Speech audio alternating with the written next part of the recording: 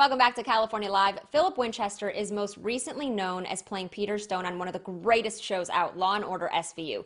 But now he's starring in an action-packed film that he says he actually had no idea was written for him. Check it out. He's torn to pieces. A lion got him. Some lions go rogue. She likes to kill. How do you know it's a she? Females are the true killers.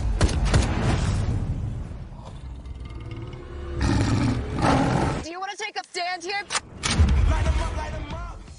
All right, well, this film definitely has a lot of action if you're looking for it. Philip, how are you? I'm good, thank you. How are you doing? Everyone's holding on, right? Yeah, everyone is holding on, just trying to hang in there. Okay, so let's talk about your character, Joey Kosinski in Rogue. I hear that this role was actually written specifically for you. It was. It's kind of funny though. It was written for me, but that was never really clearly explained to me by my friend MJ Bassett, who wrote the script with her daughter Izzy. We kept having these conversations, and she was like, "Yeah, I'm going to Africa. I'm going to do this movie. Did you like the script?" I was like, "Yeah, it was great." Were there any characters you liked? I said, yeah, Joey's really great. I kind of feel, I feel close to that. And she was like, anything else? And I was like, yeah, what do you want me to say? Like, it's great. I'd love to do it. And finally she goes, I wrote this for you. And I was like, oh, cool. Oh, like you want me to do, let's go. What are we waiting for? Like, so there was a lot of crosstalk happening. And finally I picked up on it. Tell me a little bit about Joey. He is a soldier.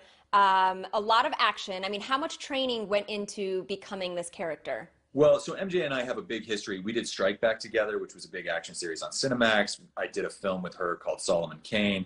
And when you work with MJ, it's basically it's a butt kicking in a can. You're just going to get it handed to you no matter what. So I knew that going into it. And so my training sort of stays up there because if I'm going to work with MJ, you just have to kind of prepare for anything.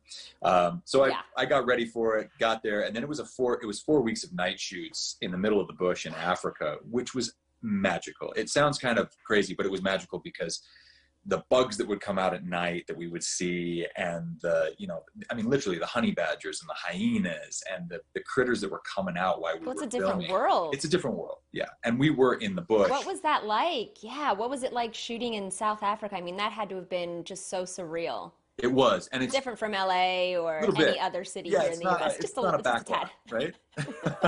Yeah. Look, these are the perks of what we do. Sometimes you get these jobs where that's the truth, right? You get to travel, you get to meet amazing people where this is their normal, and if you're lucky enough, you get invited into their world and their life. And that was one of these jobs. That was this job. It was great. Yeah. And how was it working with Megan Fox? It was wonderful. She really stepped in. I mean, this is not easy stuff. Like I said, the training involved and the physicality involved.